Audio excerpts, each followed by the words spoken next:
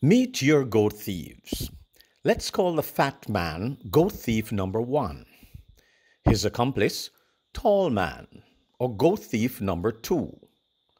The third man, goat thief number three, is the driver, and only his hand is seen closing the front door of the car left open by fat man, goat thief number one. The story goes like this.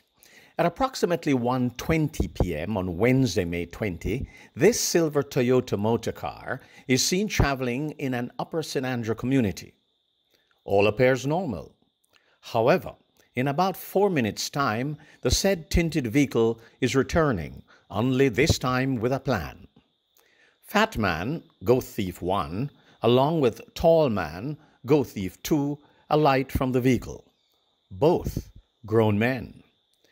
First, the fat man eases the trunk, and then goat thief 2 sets about to snatch the first two goats grazing on a fenced property.